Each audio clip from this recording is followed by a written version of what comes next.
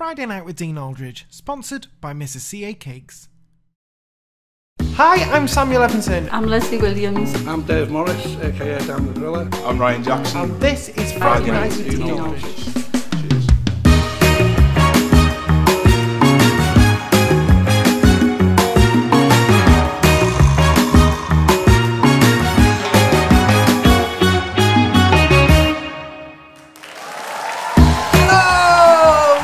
For another episode of Friday Night with Dean Aldridge. Thank you if you've come back from last week. What a show we had. To open the show tonight, it's Mr. Samuel Evanson with his new song, Smoke and Mirrors. Every night, dream of fame. I know you, don't you know my name? Know my name. If you make it real, I'll make a deal. All you need to do is make me feel.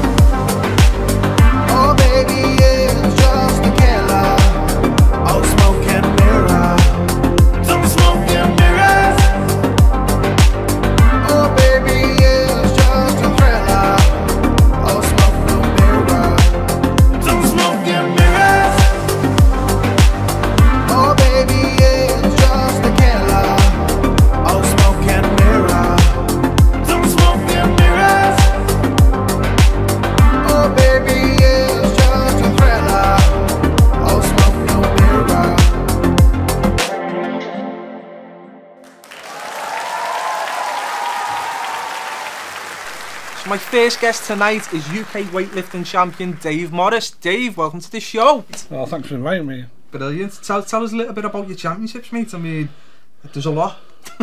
Well, to be honest with you, it all started with in my old gym, and we had this thing up where if you did a certain bench press, if you did the 300 bench press, you got a t-shirt with the 300 club on, 400 club on, but no one had done the 500, so I made it a goal to get to 500. And I did it just before New Year's Eve 2017, and I thought, right, I'm going to enter a strongman comp, and I asked my wife and my kids what we thought about it. Do you think I should do it? And they said yeah. So next morning I went to sign up. All the places had gone, so I thought, what else can I do? And I seen this bench only competition in Rill, so I went into that and I won it, and I set the new British record, and then I got invited to Body Power for the British finals, and I beat the record twice in that then as well. And it just went on from there, really. And it's just such a friendly bunch of people that take part in it. You know, how many other sports is it where there's people you're competing against and they're actually cheering you on as well? You know, they want you to get the lift, yeah, and you're competing against them. And it's really took off from there. And I remember when I first started out, because some of it can be a bit expensive, you know, the competition entries, the travel, hotels if it's a distance and stuff like that. And sometimes you're doing it international as well. You know, we've been to France, Finland, we've been over to Ireland, we've got Portugal later this year, all going well. And then all of a sudden sponsors just started coming up out of the woodwork, and I just thought, you know, to me, I was just a middle-aged big bloke from Widnes, like, you know, and he liked to pick things up and drop them down again, you know. That's, so, you know, how's it got to this? But I'm really enjoying it, You're absolutely smashing it, mate. So you've held a couple of world records as well. Yeah, I've got the... it's a funny story that. What had happened was I was aiming to do... I'd been doing bench only, I planned to do that for my first year, and then in 2018 I'd had deadlift. But I'd seen this competition come up in Rill, the same place where I did my first bench comp. And the record was 5 years old. It was 307.5 kilo. And the next day after that competition was my daughter's 21st birthday, so I made a promise to her that I'd get the world record for it, and I got 308, and it just felt really easy. So he put 320 on the bar, and I got that as well. So, and it's still held to this day, the IPL world record. Is it, yeah? 320 kilo. Oh my God. 705 pounds. Mate, I struggle sometimes carrying 3 tins of beans, but you're absolutely smashing that. So is this something you've always been interested in? Like, what, when you were like growing up, was it like, that's what I want to do? I tried it when I was younger. I remember walking into a gym at 10.5 stone ring in Wetton. One of the guys, you might know him, anyway, Mike Ahern, he's 6'5", I think he was. He walked out 23 stone, and there's me looking up at him, 6'2", like 10 stone ring in Wetton. I thought, I want to be as big as you one day. And I remember the guys in the gym just started laughing, like, you know, I can't blame them really, you know what I mean? I look like a stick insect. And, you know, now I think now I'm about 4 stone heavier than him now, so 6'3", yeah, 27 stone now. And I thought, I want to do it, and then, you know, life, like, it takes you off on little meanders and stuff like that, and I just didn't really bother with the gym for a long time. And then I think I was 29, I got into martial arts then. I did that, become British champion in that, and then went over to America. What did you compete in? I did the BCC MA competition down in Milton Keynes, mixed martial arts. It was kind of like semi-contact, so you had to wear the pads, you had to have the chest pad. Now, people are still going on with broken feet and black eyes and that, like, I know because I was one of them. And but I won my first ever comp, and then we went over to the George Howe tournament on the Whittle. I was down to fight 5 guys there, and when I turned up, the other 4 dropped out. I bet he did. So I was fighting at 20 stone 8 at the time. And then we went over to America. We fought in America as well. I'm not being funny or nothing, Dave. If I came home and you were sat on my couch, mate, with your arm around me missus, I'd probably do you a cup of tea and a bacon butty. I'd tell you what, mate, I don't blame them lads from running whatsoever. So obviously on your social media, I've saw a picture of you, and I'm guessing it's before you actually got serious about it. But you were lighter then, but you looked more out of shape. Yeah, it was like a big blueberry, to be honest. It's a bit of a personal story, but I'm honest. I've always been honest with people about it. What had happened was 2007, I'd got myself into a bit of trouble, and I ended up having, let's just say, I defended myself a little bit too well, and I ended up getting sent down. It was my first ever offence with the police. 5 years I got sentenced to, because the lad was pretty hurt, which, you know, and I got sent down, and it kind of changed me. 2.5 years inside, it changes you, and you know, you get used to being on your own. I remember I come out and nearly split me and the missus up and everything else, because we just, like, it was 2 different people. But we sorted everything out, and, you know, we got our shit together, so to speak, and you know, we worked through it and everything else. But I was still very, very socially anxious about going places. I felt very aware that people were looking at me, and even if they wasn't, I just felt like they was all the time. And I got into bad eating habits and everything else. I started drinking more. I just used to, you know, have a few drinks in the house, not in the pubs and that, and kept myself to myself. I was like a little hermit, and I just ended up just blowing out. I become diabetic and everything else, and I just thought, you know, if I don't do... I actually thought at one point, I just thought, this is going to kill me. If I carry on like this, I'm going to die. And I think at that point, I just thought, what will be like. And then my daughter come back one day and she said, Dad, I want to start the gym. And I'd already made a couple of attempts to try and get back into the gym, because in 2006 I was bodybuilding. 2004 to 2006 I was bodybuilding. I'd done a few comps in that, done okay in them. But being inside, we still had a gym inside in prison and everything else, but I just couldn't quite get my head around things. And then I had to change again when I got back outside, you know, what we call Civvy Street. And I just couldn't get it together. And then my daughter said, I need to go to the gym. And I said, okay, well, do you want me to drop you off and pick you up? And she said, no, I need a training partner. Now, it's very easy to let yourself down, but it's a whole different world when your daughter asks you to do something, isn't it? You know yourself, 100%. you've got kids yourself. And if it wasn't for my daughter asking, I genuinely believe to this I wouldn't be, you know. Really, yeah. Because I was that bad with, I really was bad with my health at that time. You know, I was smoking 20-30 a day up until 2012. I switched over to vapes, never had a cough since. And so everything changed, I got myself fitter, and I didn't have a direction I wanted to particularly go in. I just wanted to be better, I just wanted to live a bit longer. You know, I started getting that zest for life back, you know. And this, I mean, the shape you're in now, it's majority muscle in it. Yeah, I mean, I've still got my power belly and everything else, you know. And you know, I call it a fuel tank for a sex machine, but you know, people don't believe me. Sorry, none. Especially the wife. And but yeah, it's I'll still have that. I mean, but what I like is when I was bodybuilding, I'd got myself to, from 2004 to 2005, 2006, I'd got myself to 22 stone 10. And then when I decided to do this competition after seeing one of my friends compete in 2005, I said, I want to compete next year. And one of the fellas at the gym said, you'll never do that. And his exact term was, you'll never do that, you fat bastard. So, and that drove me onto it. Bless him, it's Dave Langley, rest in peace. He was a lovely guy. And I made it mission to do it then. I was so determined to do it. And I lost 80 pounds in 22 weeks. And I competed at 17 stone on stage. And then I did another show later on, the Staff's Open, and then I did Mr. England.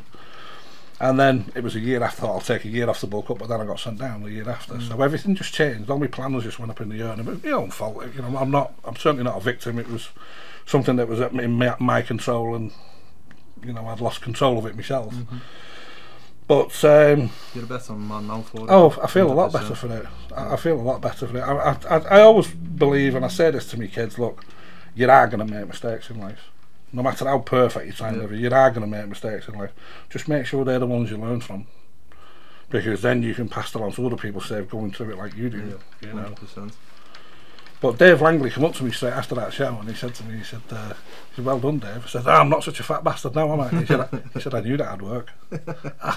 Bless him, God bless him. Brilliant. So when are you defending your titles? You've got a few there to defend. Yeah, I've got, we're at the Pendulum Hotel in Manchester on the 24th of June. I do both events then. Then we're in, that's for the British finals. Then we're at the Fit Expo at the Docks. Right, okay. On the 4th of July, there's going to be powerlifters, there's going to be strongmen, there's going to be all kind of bodybuilding, everything. Every strength event you can think of is going to be there. That's worth going to if anyone's thinking a bit of entertainment that weekend. Then on August the 15th, I defend my European titles, and then it's the 18th and 19th of November in Portugal. That's where I defend my world titles then. So. Thank you very much for sharing, mate. That was a good, it's a good chat. That I enjoyed that. Just actually, before we shoot, if you had any advice for people just starting off now, like when you found that you were starting in deadlift and stuff like that, how quickly was you progressing? Very, very quickly, because there's certain things that you can and can't do. You can't use straps in a powerlifting. You can in a strongman competition, but you can't in a powerlifting competition. Right. It's got to be, you know, and it's got to be a fluid motion. You can't like jerk it up the legs like you see some do, but in strongman you can do that. And my grip was always with straps, so I had to get this grip strength from nowhere, so I just started developing it, and it just went crazily strong in no time. I think I ended up doing 300 kilo double overhand. It's like the kind of grip you'd use for holding handlebars. And I pulled 300 kilo off the floor without straps, so it was just like pure grip. And then it progressed on to mixed grip then, because what happens is when you've got the bar like that, it can roll out your hands. Just one slight movement and it rolls out your hands. But if you've got a mixed grip, it can't roll anywhere, so that's usually the safest grip to use. So are you someone that people can come and train with or something like that? Yeah, I've got my coach qualifications. I've had my PT qualifications, my advanced nutrition. I've done all those, sports injuries and rehabilitation, all level 3 and above. I got them 12 years ago. The mad thing was, I went to put them into a proper use. I thought, right, okay, my promise was I'll get a world title and then I'll come out proper doing the strength coaching and everything else. And I won 2. That was in November 2019.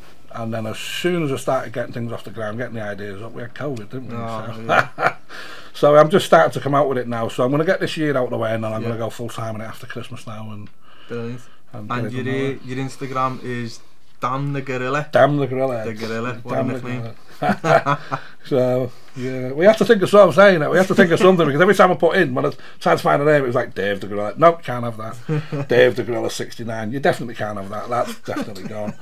And all these different things were coming. I just couldn't have it. And then the only one that was offered him was like Dave the Gorilla 164497334. I was like, oh. Well, listen, thank you very much for coming on. You've been a great guest, mate. Thank you very much, mate. I nearly broke my hand then. Guys, do you know what? I was going to call him Dan the Gorilla then, because you've just been saying. It's Dave Morris, guys. Thank you very much for coming on. Thank you, take it easy. Cheers. So my final guest of this season is Lesley Williams. Lesley's here to talk to us about a book that she's released. It's about her daughter who sadly passed away. Lesley, thank you for coming on. It's my pleasure. Oh, do you know what? The fact that you've come on means so much to me, Lesley. And obviously this is Dominique, isn't it? Yeah. I mean, she was beautiful, Lesley, wasn't she? Yeah. Life and soul of every party. What was she like as a person? Like, was she the party? I've got a lot of words for her. Yeah. But I think the most important one is Earth Angel, because she was definitely sent here to help people, because that's all she ever did. Everyone who'd come across, she'd bring waifs home, and I'd be like, oh damn, Mum, please just let them stay tonight. And she was just that type of kid, and it didn't matter whether it was a boy or a girl, or she was never a threat to anybody. Yeah. She just always wanted to make people's lives better, and she did a lot of the time. She was just amazing. Bad man. So obviously, as you said there, you've released a book, Daughter of Mine. Do you want to tell us about it? Do you want to tell us the idea behind writing it and stuff? Yeah, when I first lost her, as you can imagine, it's just like, I describe it in the book, and the best way I can describe it is, it's like an earthquake. So you've got this lovely little family unit. So there was 3 kids, mum and dad, you know, and I say in the book, I'm an honest person, I'm an open person. You have your ups and downs, every family does, but we were great, and it was lovely, and we were just a house that was open. Our boys' friends and Dom's friends, we were never empty, and that's how we liked it. Yeah. We even extended the house, we could have more in it. And so when we lost her, it was just like the cracks from day one appeared, and that's why I always think it's like an earthquake. Yeah. It hits like me and her dad, and then it hits her brothers, then her nan and granddad, and it just goes on and on and on and on, and it's just like, it's like nothing you can describe. And it doesn't matter what child, you know, obviously Dom was she was our first grandchild, so she was so special in every way, and so it was just absolutely unbelievable. And you're looking for ways to try and like get through, because you just think this is it, life's over. It's silly things like, why are those people walking past my window? Do they not know she's not here? You do actually believe, and it's weird, because when I think back now, I think I'm not a stupid woman. I was like, the world should have stopped. I couldn't understand it. I really couldn't understand it. It's tough, the mourning process, isn't it? Yeah, it's crazy. And it's not like there was 4 of us in, like, left, me, her dad and her 2 brothers, and we all grieved differently. Yeah. There's no like right way, wrong way, and because me and her dad grieve so differently, you know, the cracks show there as well, and obviously there's lots. But for me, I started writing poetry to help myself, and so I done my grief journey through poems. Through writing poems. Yeah. Is that what the book's about? No, it's like in 2 halves. Oh, right, first of all, I started drawing, so I illustrated the book as well. But then, like, the first bit is to let you know about who Dominique was. Yeah. So just giving a brief, and about the boys, because they had their own. Before we lost Dom, we had other. Liam was attacked and he's blind in one eye. That's her brother. Yeah.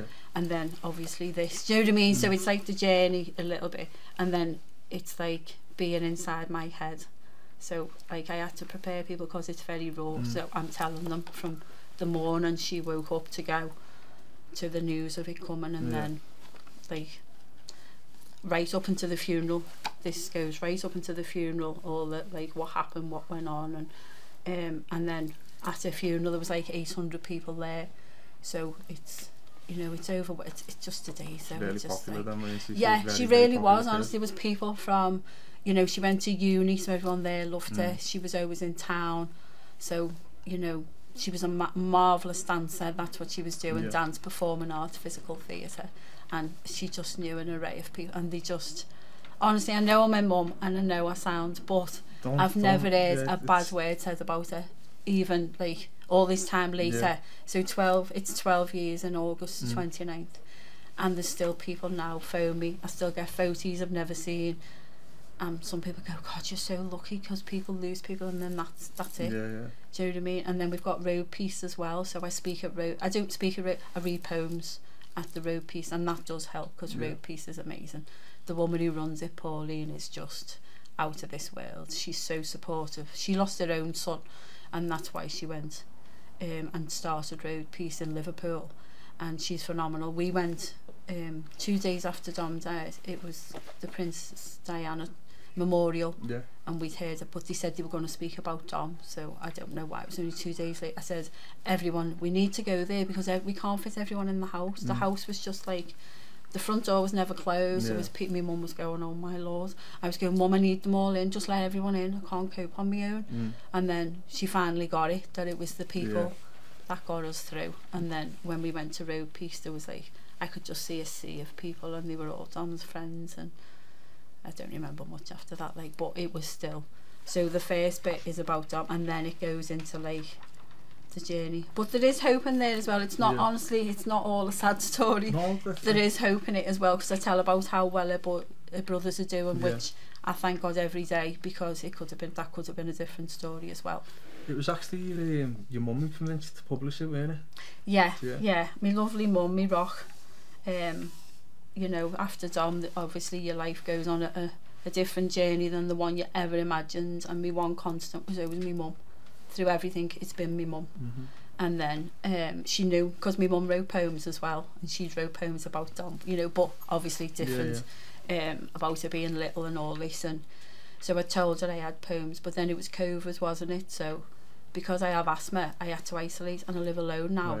So everyone was a little bit worried about me, because in normal days I work in a school 3 days, and I work in a kids home, so I just work like 50 hours a week. That's what I thought I needed to do to cope with it. I just never wanted to be. But then COVID showed me that I didn't have to do all those hours. I could cope like by myself, and I kind of went on my own journey, and I carried on with the poems, and I done Buddhism, and I done teaching. I just done so many courses, because I love learning. And then my mum said, well, why don't you put this book together? It's all there, like. So that's what I started doing. So last July, I showed it to my mum. Thank goodness I did. And she was just, I gave it on the Friday tea time, and she rang me 6 o'clock the next morning. She'd read the whole book, and she went, I've been up all night, and she says, I can't believe the way you've written it. I'm so proud of you. And tissue. It's alright, don't apologise. Do not apologise. so I said to her, right, I'm going to get it published. The last thing I do, I'm going to get it published. But then we lost my mum. Sorry. Don't apologise, honestly. Take as much In time as you need. October to COVID.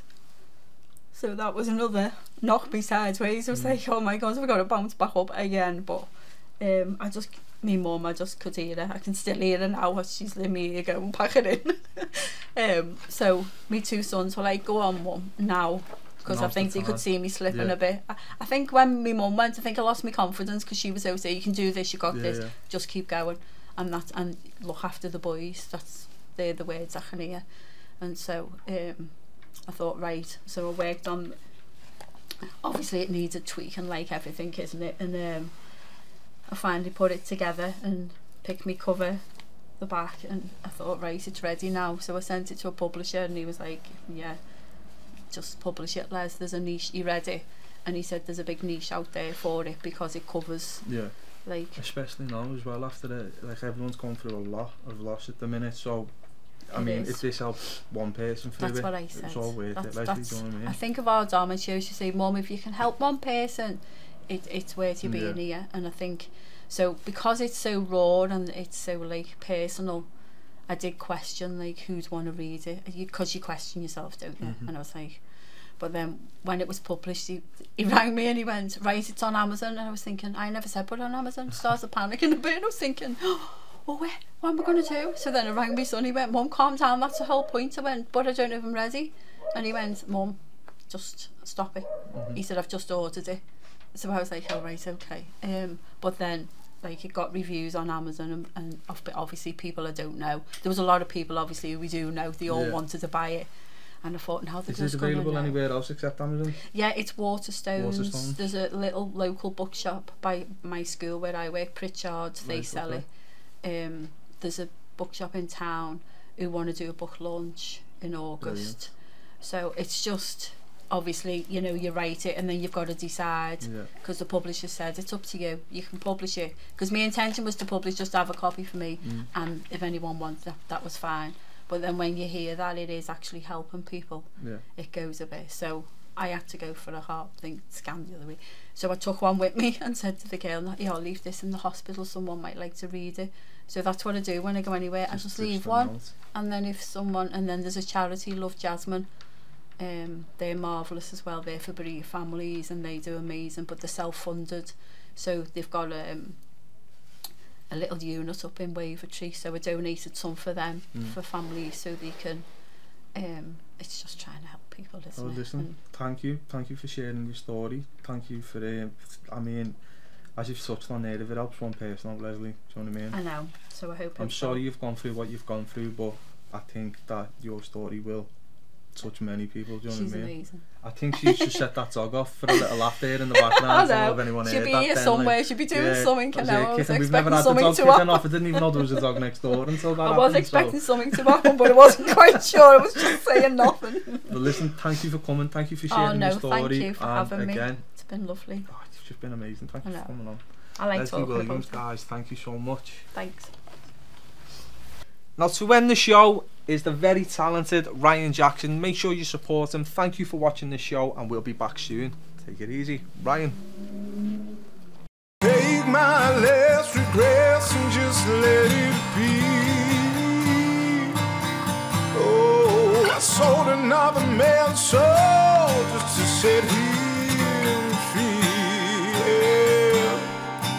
All that I have there will be revealed in time. Just wait a little longer for me.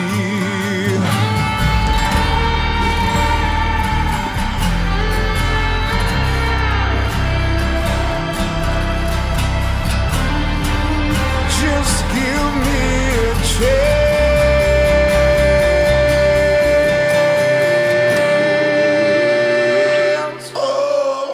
Take away the nature of me, strip away the days, and you'll see that all